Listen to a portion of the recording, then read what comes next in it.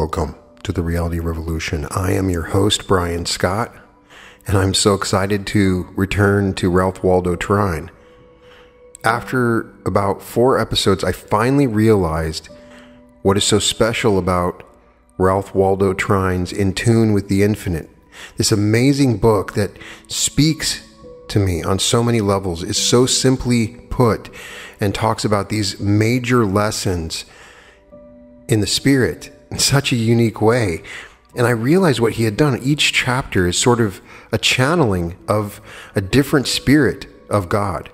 So you have some different episodes we've done so far. We've done the spirit of infinite love. We've done the spirit of infinite power. And recently I read the spirit of infinite wisdom. There's just some powerhouse chapters in this book. And each one is delivered in a way you don't need to have read any of the other chapters. Sort of like a channeling. This is written in the early 1900s, so it's done in a different way. He's speaking from a voice that is very beautiful, and it resounds with the stories that he's telling. It's really interesting to go back to these older authors because they touched on this from a more simplistic and innocent perspective, and it's much more powerful and believable coming from that perspective. A lot of the writers from today have a sort of darkness and a less positivity. When you read some of the reality transurfing stuff, it's a dark view when you start to look at pendulums and different things. So it's really exciting to read some of these early works that were so filled with positivity. And we're going to talk about the spirit of life on this one, which is a chapter called Fullness of Life, Bodily Health and Vigor. It's a discussion of life in general and health and the spirit of these things. God is the spirit of infinite life. If we are partakers of this life and have the power of opening ourselves fully to its divine inflow, it means more, so far as even the physical life is concerned, than we may at first think. For very clearly the life of this infinite spirit, from its very nature, can admit of no disease. And if this is true, no disease can exist in the body where it freely enters, through which it freely flows. Let us recognize at the outset that so far as the physical life is concerned, all life is from within out. There is an immutable law which says, as within, so without, cause effect. In other words, the thought forces, the various mental states, and the emotions all have in time their effects upon the physical body. Someone says, I hear a great deal said today in regard to the effects of the mind upon the body, but I don't know as I place very much confidence in this. Don't you? Someone brings you sudden news. You grow pale and tremble, or perhaps you fall into a faint. It is, however, through the channel of your mind that the news is imparted to you. A friend says something to you, perhaps at the table, something that seems very unkind. You're hurt by it. As we say, you have been enjoying your dinner. From this moment, your appetite is gone. But what was said entered into and affected you through the channel of your mind. Look, yonder goes a young man dragging his feet, stumbling over the slightest obstruction in the path. Why is it? Simply that he is weak-minded, an idiot. In other words, a falling state of mind is productive of a falling condition of the body. To be sure-minded is to be sure-footed. To be uncertain in mind is to be uncertain in step. Again, a sudden emergency arises. You stand trembling and weak with fear. Why are you powerless to move? Why do you tremble? And yet you believe that the mind has but little influence upon the body. You are for a moment dominated by a fit of anger. For a few hours afterwards you complain of a violent headache, and still you do not seem to realize that the thoughts and emotions have an effect upon the body. A day or two ago, while conversing with a friend, we were speaking of worry. My father is greatly given to worry, he said. Your father is not a healthy man, I said.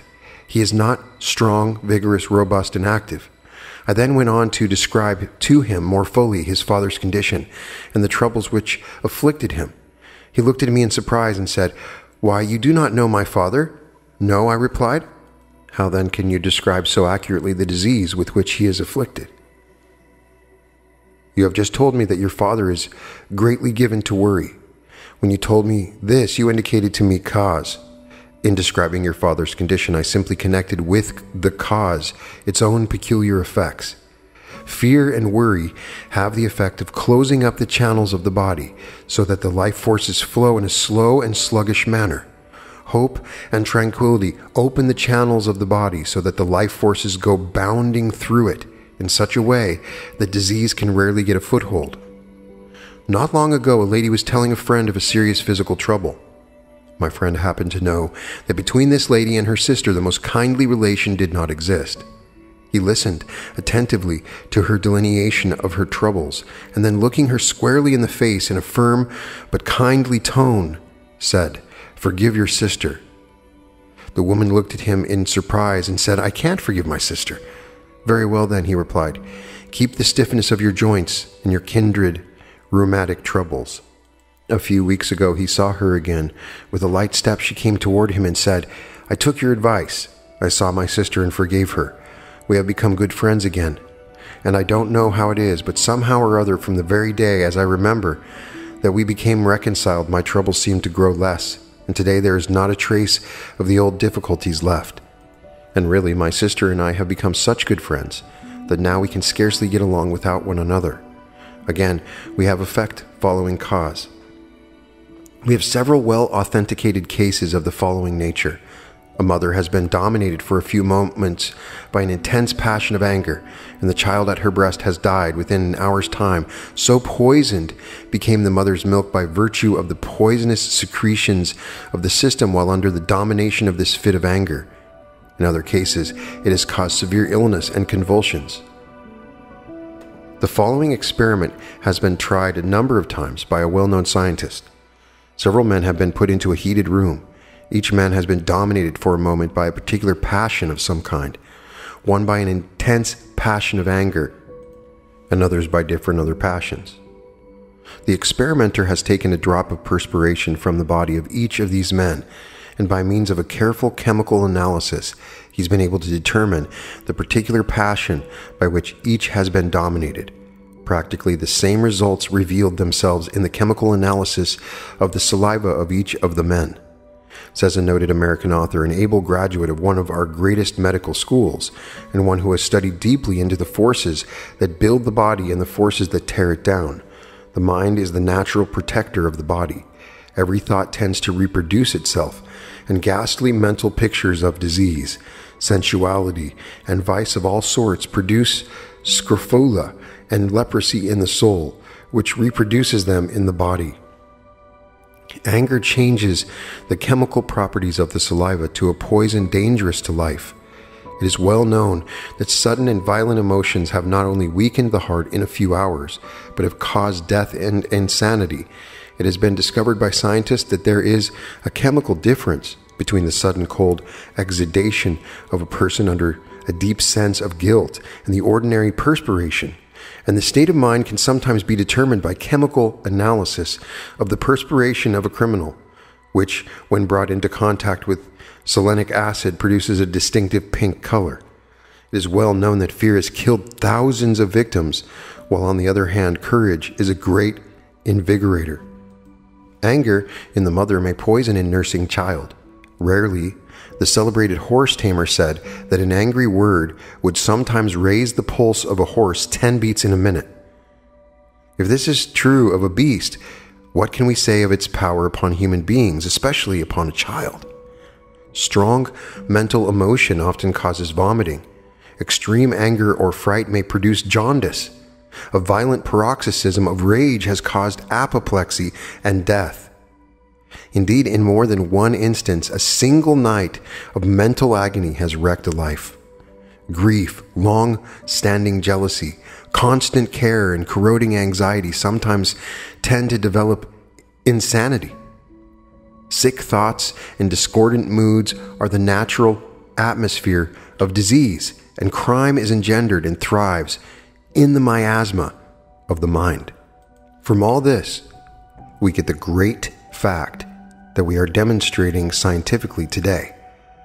That the various mental states, emotions, and passions have their various peculiar effects upon the body. And each induces in turn, if indulged in to any great extent, its own peculiar forms of disease, and these in time become chronic.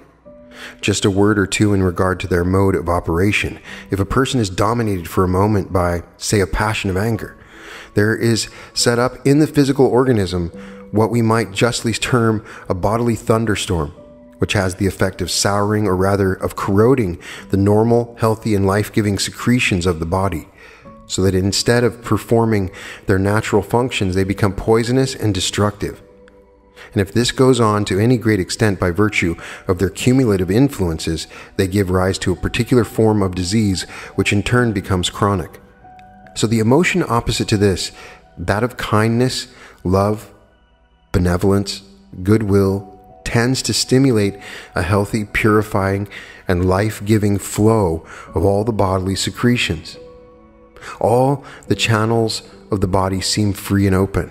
The life forces go bounding through them, and these very forces set into abounding activity will in time counteract the poisonous and disease-giving effects of their opposites. A physician goes to see a patient. He gives no medicine this morning, yet the very fact of his going makes the patient better. He has carried with him the spirit of health. He has carried brightness of tone and disposition. He has carried hope into the sick chamber. He has left it there. In fact, the very hope and good cheer he has carried with him has taken hold of and has had a subtle but powerful influence upon the mind of the patient. And this mental condition imparted by the physician has in turn its effects upon the patient's body. And so through the instrumentality of this mental suggestion, the healing goes on. Know then, whatever cheerful and serene supports the mind, supports the body too. Hence the most vital movement mortals feel is hope, the balm and lifeblood of the soul. We sometimes hear a person in weak health say to another, "I always feel better when you come." There's a deep scientific reason underlying that statement. The tongue of the wise is health. The power of suggestion, so far as the human mind is concerned, is a most wonderful and interesting field of study. Most wonderful and powerful forces can be set into operation through this agency. One of the world's most noted scientists, recognized everywhere as one of the most eminent anatomists living, tells us that he has proven from laboratory experiments that the entire human structure can be completely changed, made over within a period of less than 1 year, and that some portions can be entirely remade within a period of a very few weeks. Do you mean to say, I hear it asked, that the body can be changed from a diseased to healthy condition through the operation of interior forces? Most certainly, and more. This is the natural method of cure, the method that has as its work the application of drugs, medicines, and external agencies is the artificial method. The only thing that any drug or any medicine can do is to remove obstructions, that the life forces may have simply a better chance to do their work. The real healing process must be performed by the operation of the life forces within. A surgeon and physician of worldwide fame recently made to his medical associates the following declaration: for generations past, the most important influence that plays upon nutrition, the life principle itself, has remained an unconsidered element in the medical profession, and the almost exclusive drift of its studies and remedial paraphernalia has been confined to the action of matter over mind. This has seriously interfered with the evolutionary tendencies of the doctors themselves, and consequently the psychic factor in professional life is still in a rudimentary or comparatively undeveloped state. But the light of the 19th century has dawned, and so the march of mankind in general is taken in the direction of the hidden forces of nature. Doctors are now compelled to join the ranks of students in psychology and follow their patrons into the broader field of mental therapeutics. There is no time for lingering, no time for skepticism or doubt or hesitation. He who lingers is lost, for the entire race is enlisted in the movement. I am aware of the fact that in connection with the matter we are now considering, there has been a great deal of foolishness during the past few years. Many absurd and foolish things have been claimed and done, but this says nothing against, and it has absolutely nothing to do with the great underlying laws themselves. The same has been true of the early days of practically every system of ethics or philosophy or religion the world has ever known. But as time has passed, these foolish, absurd things have fallen away, and the great eternal principles have stood out ever more and more clearly defined. I know personally of many cases where an entire and permanent cure has been effected, in some within a remarkably short period of time, through the operation of these forces. Some of them are cases that had been entirely given up by the regular practice, materia medica. We have numerous accounts of such cases in all times and in connection with all religions. And why should not the power of effecting such cures exist among us today? The power does exist, and it will be actualized in just the degree that we recognize the same great laws that were recognized in times past. One person may do a very great deal in connection with the healing of another, but this almost invariably implies cooperation on the part of the one who is thus treated. In the cures that Christ performed, he most always needed the cooperation of the one who appealed to him. His question almost invariably was, "Dost thou believe?" He thus stimulated into activity the life-giving forces within the one cured. If one is in a very weak condition, or if his nervous system is exhausted, or if his mind, through the influence of the disease, is not so strong in its workings, it may be well for him for a time to seek the aid and cooperation of another. But it would be far better for such one could he bring himself to a vital realization of the omnipotence of his own interior powers. One may cure another, but to be permanently healed, one must do it himself. In this way, another may be most valuable as a teacher by bringing one to a clear realization of the power of the forces within. But in every case, in order to have a permanent cure, the work of the self is necessary. Christ's words were almost invariably, "Go and sin no more," or "Thy sins are forgiven thee," thus pointing out the one eternal and never-changing fact, that all diseases and its consequent suffering is the direct or the indirect result of the violation of law, either consciously or unconsciously, either intentionally or unintentionally. Suffering is designed to continue only so long as sin continues, sin not necessarily in the theological but always in the philosophical sense, though many times in the sense of both. The moment the violation ceases, the moment one comes into perfect harmony with the law, the cause of the suffering ceases. And though there may be residing within the cumulative effects of past violation, the cause is removed, and consequently there can be no more effects in the form of additions, and even the diseased condition that has been induced from past violation will begin to disappear as soon as the right forces are set into activity. There is nothing that will more quickly and more completely bring one into harmony with the laws under which he lives than this vital realization of his oneness with the infinite spirit, which is the life of all life. In this there can be no disease, and nothing will more readily remove from the organism the obstructions that have accumulated there, or in other words, the disease that resides there, than this full realization and the complete opening of oneself to this divine inflow. "I shall put my spirit in you, and ye shall live." The moment a person realizes his oneness with the infinite spirit, he recognizes himself as a spiritual being, and no longer as a mere physical material being. He then can no longer make the mistake of regarding himself as a body subject to ills and diseases, but he realizes the fact that he is spirit. Spirit now, as much as he ever will or can be, and that he is the builder, and so the master of the body, the house in which he lives. And the moment he thus recognizes his power as master, he ceases in any way to allow it the mastery over him. He no longer fears the elements or any of the forces that he now in his ignorance allows to take hold of and affect the body.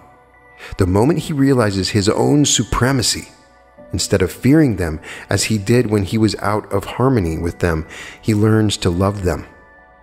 He thus comes into harmony with them, or rather, he so orders them that they come into harmony with them.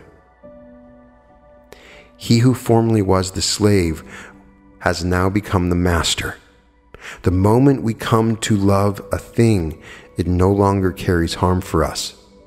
There are almost countless numbers today, weak and suffering in body, who would become strong and healthy if they would only give God an opportunity to do his work. To such I would say, don't shut out the divine inflow. Do anything else rather than this. Open yourselves to it. Invite it. In the degree that you open yourselves to it, its inflowing tide will course through your bodies, a force so vital that the old obstructions that are dominating them today will be driven out before it. My words are life to them that find them, and health to all their flesh. There is a trough through which a stream of muddy water has been flowing for many days. The dirt has gradually collected on its sides and bottom, and it continues to collect as long as the muddy water flows through it. Change this. Open the trough to a swift flowing stream of clear, crystal water. In a very little while, even the very dirt that has collected on its sides and bottom will be carried away. The trough will be entirely cleansed. It will present an aspect of beauty and no longer an aspect of ugliness. And more, the water that now courses through it will be of value. It will be an agent of refreshment, of health, and of strength to those who use it. Yes, in just the degree that you realize your oneness with the infinite spirit of life, and thus actualize your latent possibilities and powers, you will exchange disease for ease, inharmony for harmony, suffering and pain for abounding health and strength.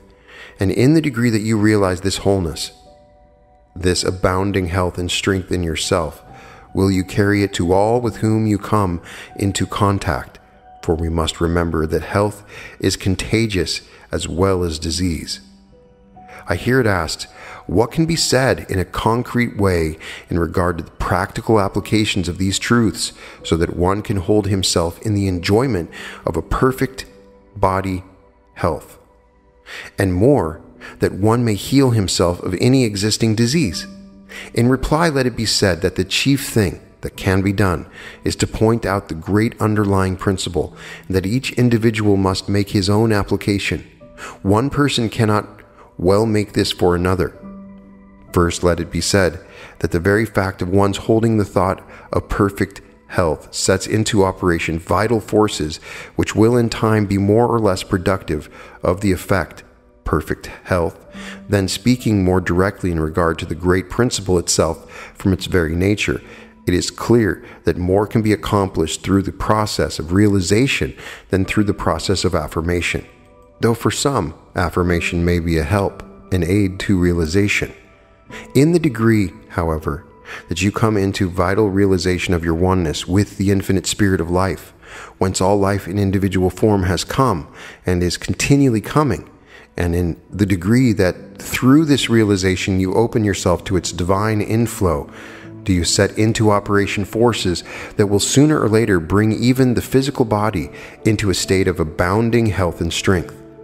For to realize that this infinite spirit of life can from its very nature admit of no disease, and to realize that this then is the life in you, by realizing your oneness with it, you can so open yourself to its more abundant entrance that the diseased bodily condition effects will respond to the influences of its all-perfect power. This either quickly or more tardily, depending entirely upon yourself.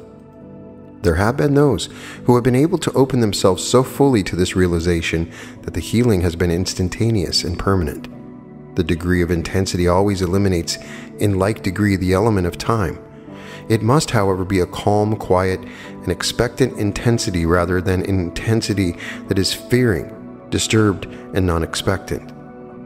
Then there are others who have come to this realization by degrees. Many will receive great help, and many will be entirely healed by a practice somewhat after the following nature. With a mind at peace, and with a heart going out in love to all, go into the quiet of your own interior self, holding the thought, I am one with the infinite spirit of life, the life of my life. I then, as spirit, I, a spiritual being, can in my own real nature admit of no disease. I now open my body in which disease has gotten a foothold. I open it fully to the inflowing tide of this infinite life. And it now, even now, is pouring in and coursing through my body. And the healing process is going on. Realize this so fully that you begin to feel a quickening and a warming glow imparted by the life forces to the body. Believe the healing process is going on. Believe it and hold continually to it. Many people greatly desire a certain thing, but expect something else. They have greater faith in the power of evil than in the power of good, and hence remain ill. If one will give himself to this meditation, realization, treatment, or whatever term it may seem best to use at stated times, as often as he may choose, and then continually hold himself in the same attitude of mind, thus allowing the force to work continually, he will be surprised how rapidly the body will be exchanging conditions of disease and inharmony for health and harmony. There is no particular reason, however, for this surprise, for in this way he is simply allowing the omnipotent power to do the work, which will have to do it ultimately in any case. If there is a local difficulty and one wants to open this particular portion in addition to the entire body to this inflowing life, he can hold this particular portion in thought for to fix the thought in this way upon any particular portion of the body stimulates or increases the flow of the life forces in that portion. It must always be borne in mind, however, that whatever healing may be thus accomplished, effects will not permanently cease until causes have been removed. In other words, as long as there is the violation of law, so long disease and suffering will result. This realization that we are considering will have an influence not only where there is a diseased condition of the body, but even where there is not this condition. It will give an increased bodily life, vigor, and power. We have had many cases in all times and in all countries of healing through the operation of the interior forces, entirely independent of external agencies. Various have been the methods, or rather various have been the names applied to them. But the great law underlying all is one and the same today. When the Master sent his followers forth, his injunction to them was to heal the sick and the afflicted, as well as to teach the people. The early church fathers had the power of healing. In short, it was part of their work. And why should we not have the power today? The same as they had it then. Are the laws at all different? Identically the same. Why then? Simply because, with a few rare exceptions here and there, we are unable to get beyond the mere letter of the law into the real vital spirit and power. It is the letter that killeth. It is the spirit that giveth life and power.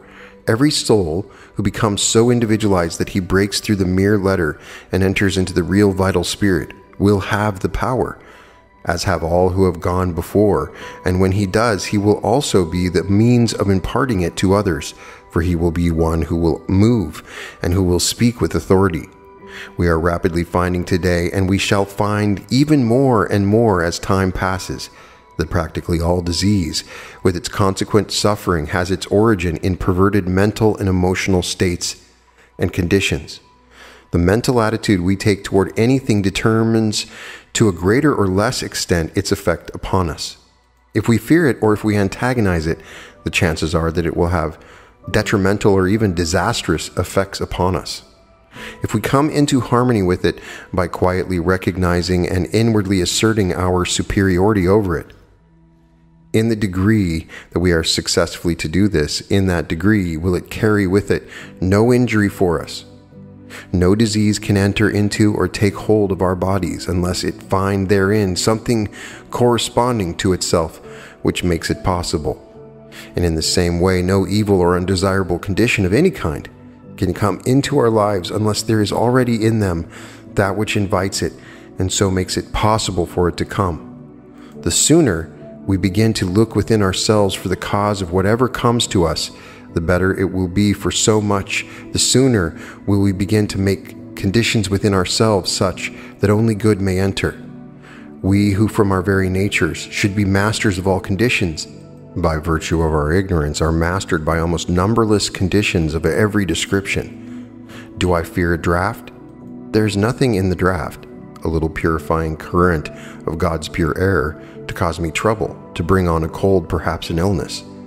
The draft can affect me only in the degrees that I myself make it possible, only in the degree that I allow it to affect me. We must distinguish between cause and mere occasions. The draft is not cause, nor does it carry cause with it. Two persons are sitting in the same draft. The one is injuriously affected by it, the other experiences not even an inconvenience, but he rather enjoys it. The one is a creature of circumstances. He fears the draft, cringes before it, continually thinks of the harm it is doing him. In other words, he opens every avenue of it to enter and take hold of him, and so it, harmless and beneficent in itself, brings to him exactly what he has empowered it to bring. The other recognizes himself as the master over and not the creature of circumstances. He is not concerned about the draft. He puts himself into harmony with it, makes himself positive to it, and instead of experiencing any discomfort, he enjoys it, and in addition to its doing him a service by bringing the pure fresh air from without to him, it does him the additional service of hardening him even more to any future conditions of a like nature. But if the draft was cause, it would bring the same results to both. The fact that it does not shows that it is not a cause, but a condition, and it brings to each effects which correspond to the conditions it finds within each. Poor draft! How many thousands, nay millions of times it is made the scapegoat by those who are too ignorant or too unfair to look their own weaknesses square in the face, and who instead becoming imperial masters remain cringing slaves. Think of it, what it means. A man created in the image of the eternal God, sharer of his life and power, born to have dominion, fearing, shaking, cringing before a little draft of pure life-giving air. But scapegoats are convenient things, even if the only thing they do for us is to aid us in our constant efforts at self-delusion. The best way to disarm a draft of the bad effects it has been accustomed to bring one is first to bring about a pure and healthy set of conditions within. Then, to change one's mental attitude toward it. Recognize the fact that, of itself, it has no power. It has only the power you invest it with. Thus, you will put yourself into harmony with it, and will no longer sit in fear of it. Then sit in a draft a few times and get hardened to it, as everyone, by going at it judiciously, can readily do. But suppose one is in delicate health, or especially subject to drafts, then be simply a little judicious at first. Don't seek the strongest that can be found, especially if you do not as yet, in your own mind, feel equal to it. For if you do not, it signifies that you still fear it.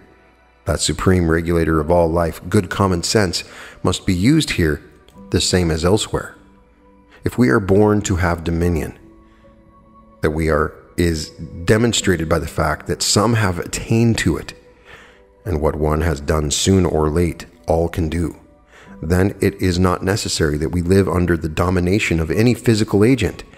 In the degree that we recognize our own interior powers, then we are rulers and able to dictate. In the degree that we fail to recognize them, we are slaves and are dictated to.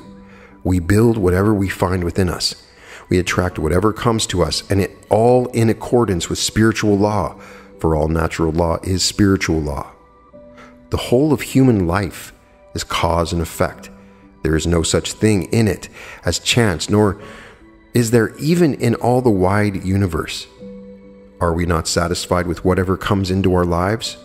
The thing to do, then, is not to spend time in railing against the imaginary something we create and call fate, but to look to the within and change the causes at work there in order that things of a different nature may come, for there will come exactly what we cause to come.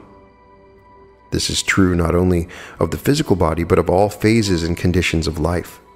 We invite whatever comes, and did we not invite it, either consciously or unconsciously, it could not and it would not come.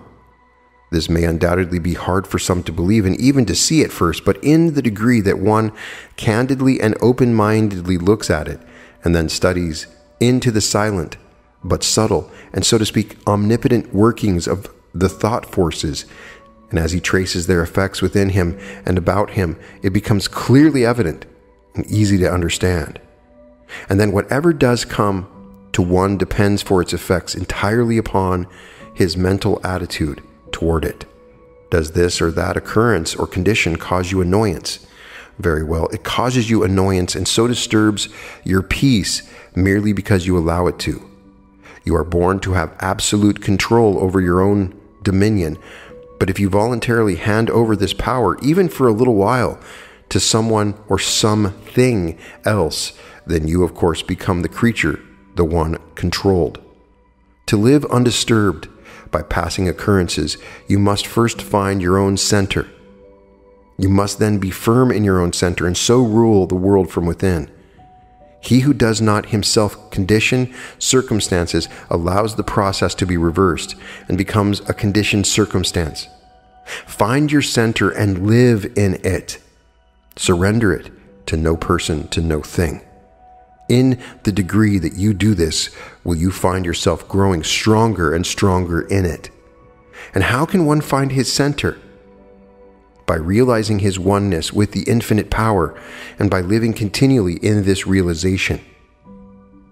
But if you do not rule from your own center, if you invest this or that with the power of bringing your annoyance or evil or harm, then take what it brings, but cease your railings against the eternal goodness and beneficence of all things. I swear the earth shall surely be complete to him or her who shall be complete. The earth remains jagged and broken only to him who remains jagged and broken. If the windows of your soul are dirty and streaked, covered with matter foreign to them, then the world as you look out of them will be to you dirty and streaked and out of order. Cease your complainings. However, keep your pessimism, your poor unfortunate me, to yourself, lest you betray the fact that your windows are badly in need of something. But know that your friend who keeps his windows clean, that the eternal sun may illumine all within and make visible all without. Know that he lives in a different world from yours. Then go wash your windows. And instead of longing for some other world, you will discover the wonderful beauties of this world. And if you don't find transcendent beauties on every hand here, the chances are that you will never find them anywhere. The poem hangs on the berry bush when comes the poet's eye, and the whole street is a masquerade when Shakespeare passes by. This same Shakespeare, whose mere passing causes all this commotion, is the one who put into the mouth of one of his creations the words, "The fault, dear Brutus, is not in our stars, but in ourselves, that we are underlings." And the great work of his own life is right good evidence that he realized full well the truth of the facts we are considering. And again, he gave us a great truth in keeping with what we are considering when he said, "Our doubts are traitors, and make us lose the good we oft might win by fearing to attempt." There's probably no agent that brings us more undesirable conditions than fear. We should live in fear of nothing, nor will we when we come fully to know ourselves. An old French proverb runs, "Some of your griefs you have cured, and the sharpest you still have survived. But what torments of pain you endured from evils that never arrived."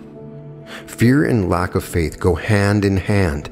The one is born of the other. Tell me how much one is given to fear, and I will tell you how much he lacks in faith.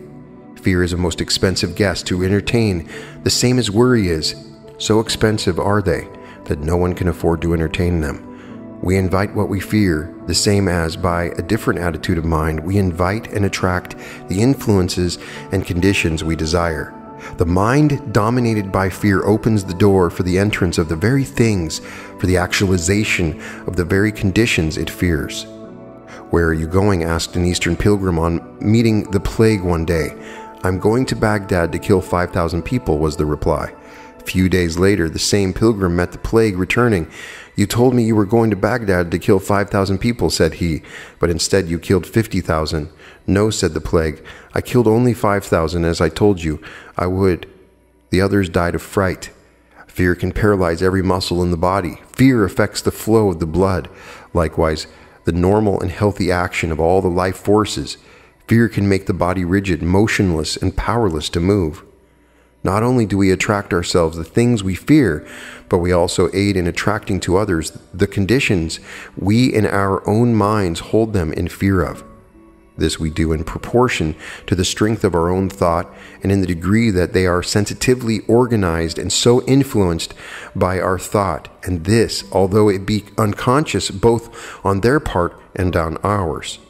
Children, especially when very young, are, generally speaking, more sensitive to their surrounding influences than grown people are. Some are veritable little sensitive plates, registering the influences about them and embodying them as they grow. How careful in their prevailing mental states, then, should be those who have them in charge, and especially how careful should a mother be during the time she is carrying the child, and when every thought, every mental as well as emotional state has its direct influence upon the life of the unborn child. Let parents be careful how they hold a child, either younger or older, in the thought of fear. This is many times done unwittingly on their part, through anxiety, and at times through what might well be termed overcare, which is fully as bad as undercare. I know of a number of cases where a child has been so continually held in the thought of fear, lest this or that condition come upon him, that the very things that were feared have been drawn to him, which probably otherwise never would have come at all. Many times there has been no adequate basis for the fear.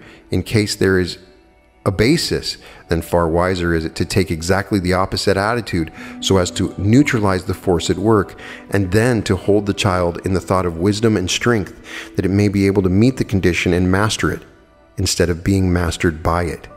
But a day or two ago, a friend was telling me of an experience of his own life in this connection. At a period when he was having a terrific struggle with a certain habit, he was so continually held in the thought of fear by his mother and the young lady to whom he was engaged. The engagement to be consummated at the end of a certain period, the time depending on his proving his mastery, that he very sensitively organized, continually felt the depressing and weakening effects of their negative thoughts. He could always tell exactly how they felt toward him. He was continually influenced and weakened by their fear, by their questionings, by their suspicions, all of which had the effect of lessening the sense of his own power, all of which had an endeavor paralyzing influence upon him. And so instead of their begetting courage and strength in him, they brought him to a still greater realization of his own weakness and the almost worthless use of struggle. Here were two who loved him dearly, and who would have done anything and everything to help him gain the mastery, but who, ignorant of the silent, subtle, ever-working, and all-telling power of the thought forces, instead of imparting to him courage, instead of adding to his strength, disarmed him of this, and then added an additional weakness from without. In this way, the battle for him was made harder in a threefold degree. Fear and worry in all kindred mental states are too expensive for any person, man, woman, or child, to entertain or indulge in. Fear paralyzes healthy action. Worry corrodes and pulls down the organism and will finally tear it to pieces. Nothing is to be gained by it, but everything to be lost. Long-continued grief at any loss will do the same. Each brings its own peculiar type of ailment. An inordinate love of gain, a close-fisted, hoarding disposition will have kindred effects. Anger, jealousy, malice, continual fault-finding, lust has each its own peculiar corroding, weakening, tearing down effects.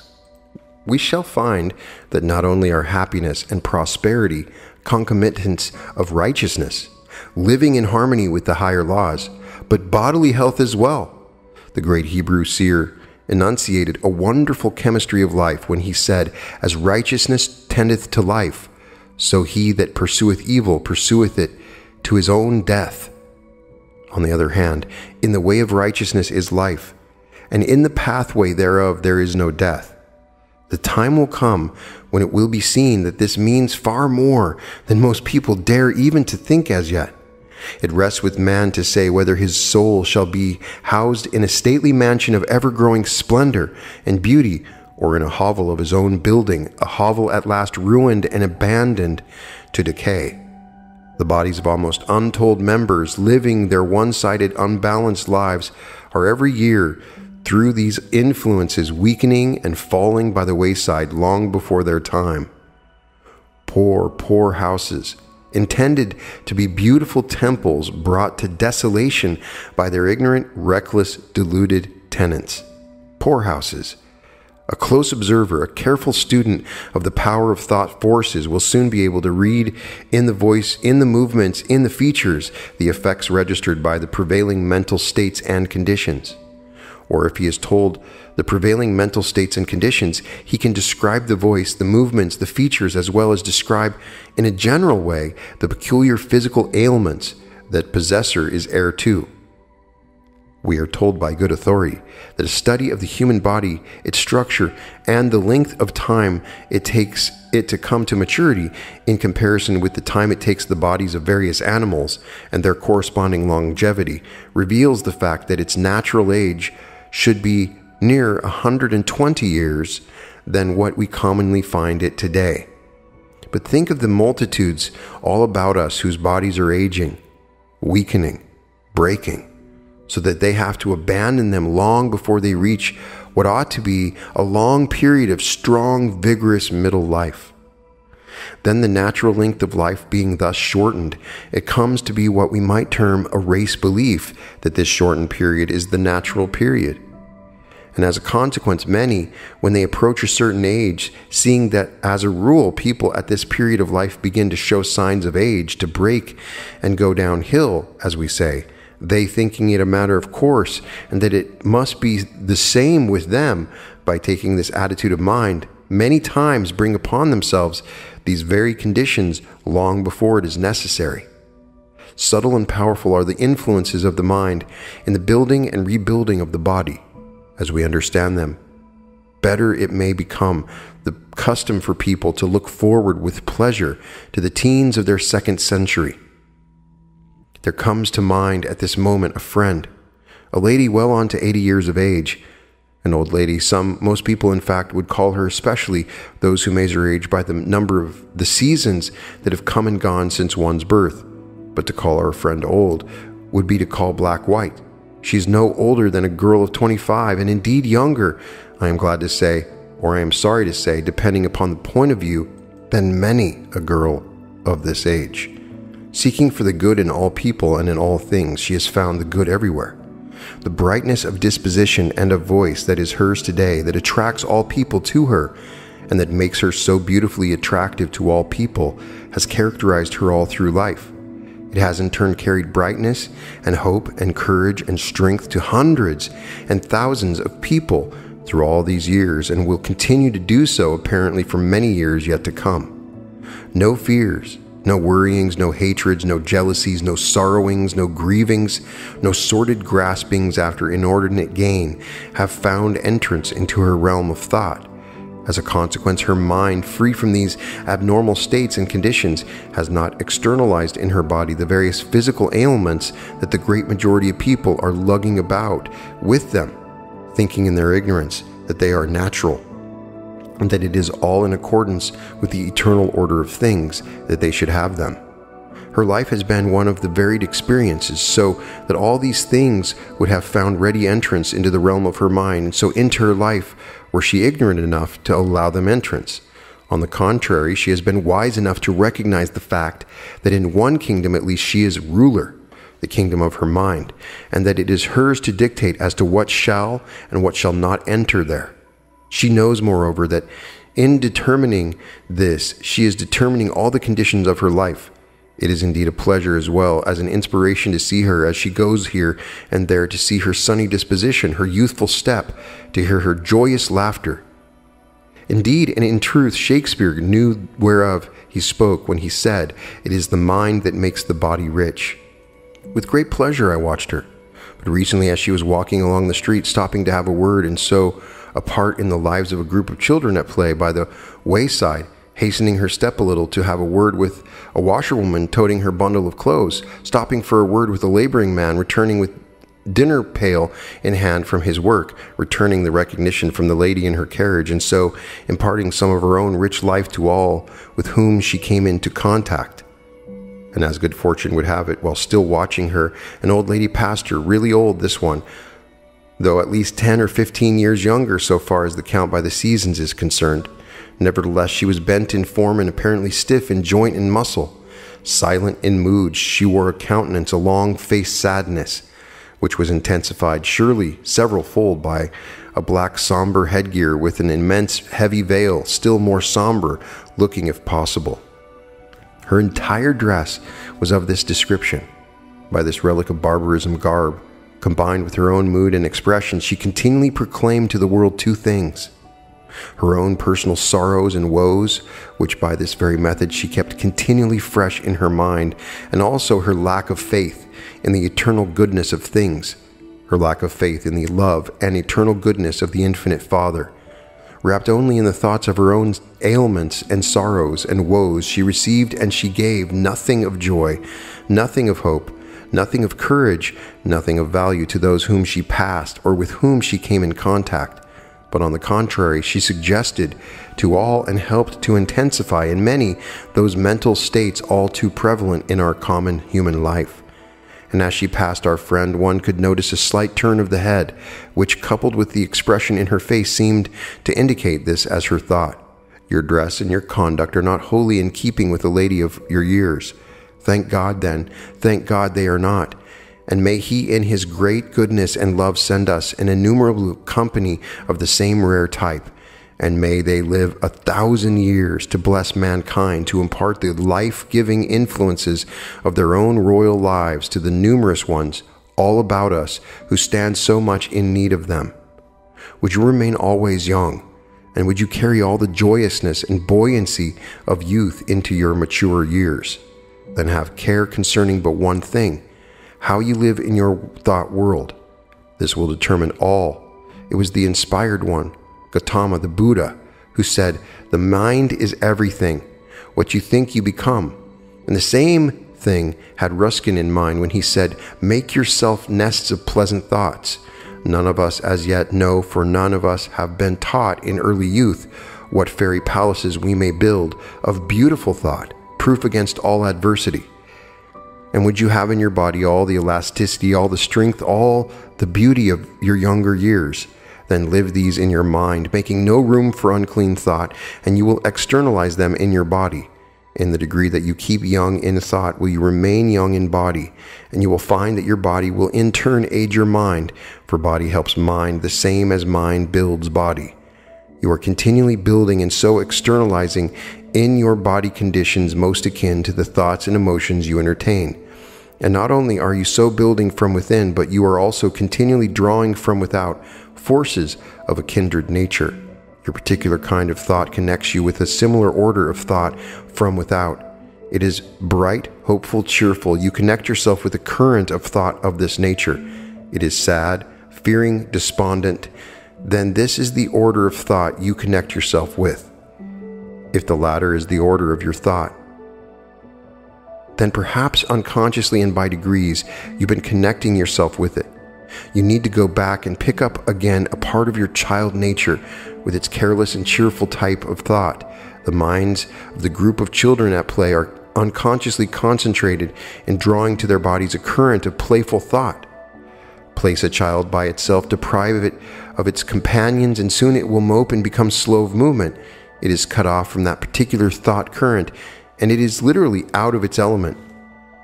You need to bring again this current of playful thought to you, which has gradually been turned off. You are too serious or sad or absorbed in the serious affairs of life. You can be playful and cheerful without being puerile or silly. You can carry on business all the better for being in the playful mood when your mind is off your business.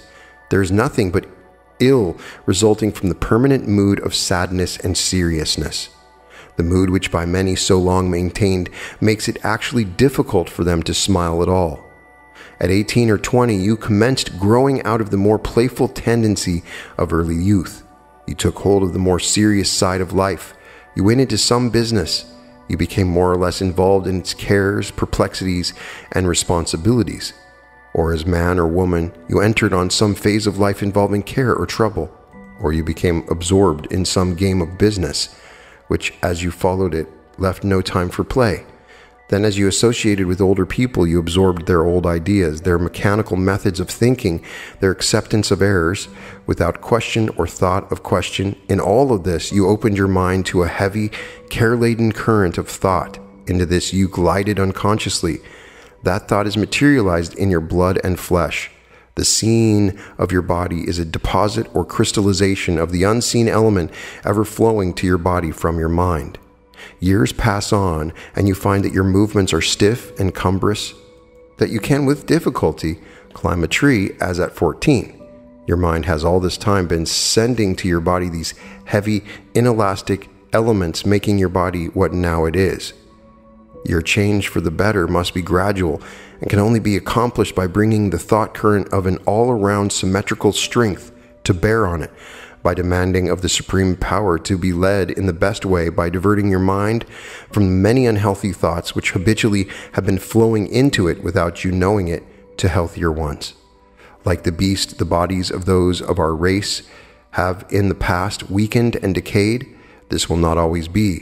Increase of spiritual knowledge will show the cause of such decay, and will show also how to take advantage of a law or force to build us up. Renew ever the body and give it greater and greater strength, instead of blindly using the law or force, as has been done in the past, to weaken our bodies and finally destroy them.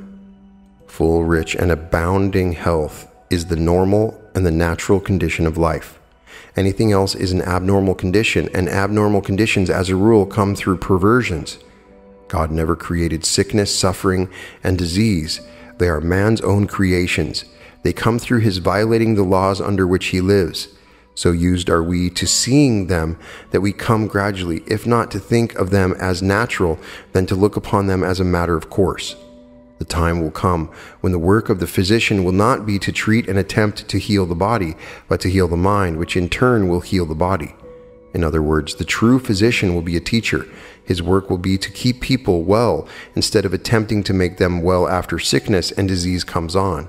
And still, beyond this, there will come a time when each will be his own physician, in the degree that we live in harmony with the higher laws of our being, and so in the degree that we become better acquainted with the powers of the mind and spirit, will we give less attention to the body, no less care but less attention.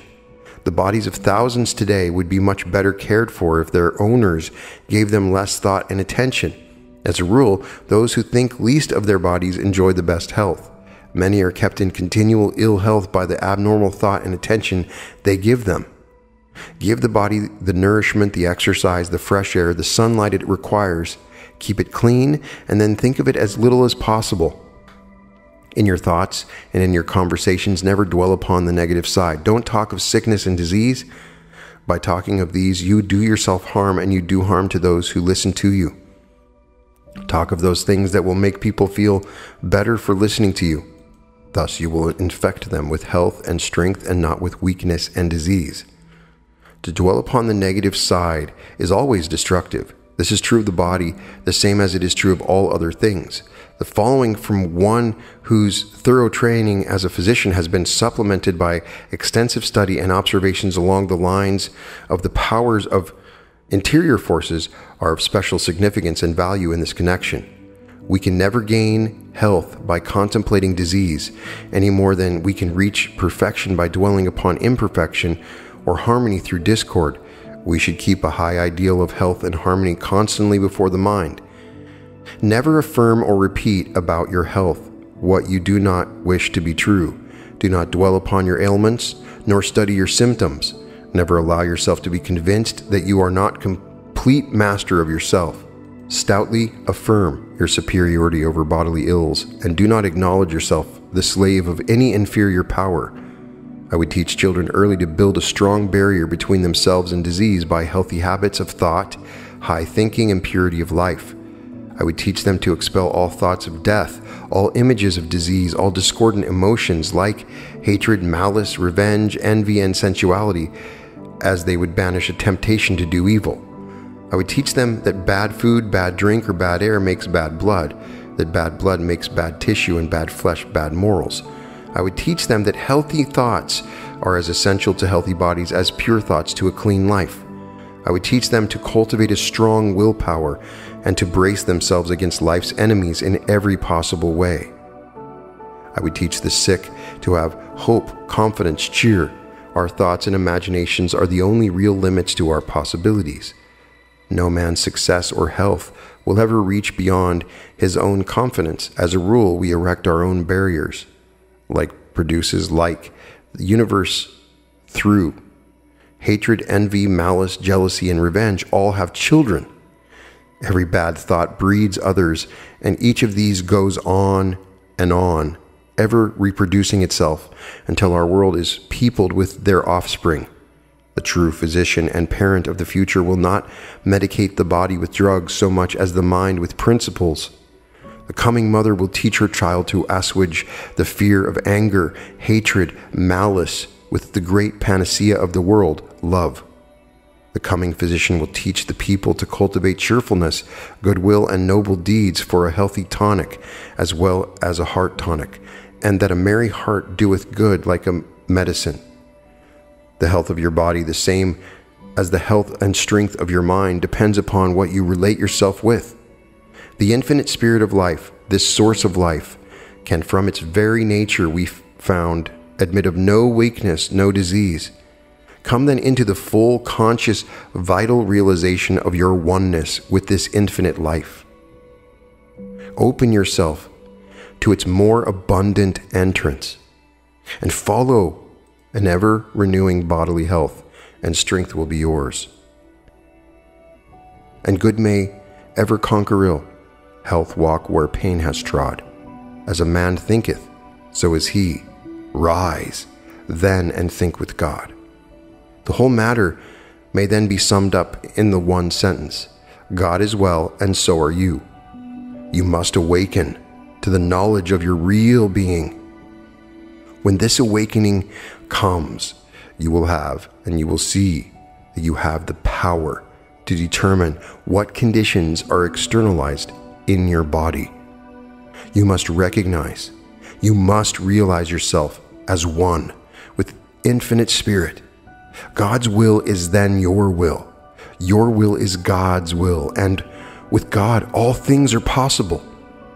When we are able to do away with all sense of separateness by living continually in the realization of this oneness, not only will our bodily ills and weaknesses vanish, but all limitations along all lines. Then delight thyself in the Lord, and he shall give thee the desires of thine heart. Then you will feel like crying all the day long. The lines are fallen unto me in pleasant places. Yes, I have a goodly heritage. Drop out of mind your belief in good things and good events coming to you in the future. Come now into the real life and coming appropriate and actualize them now.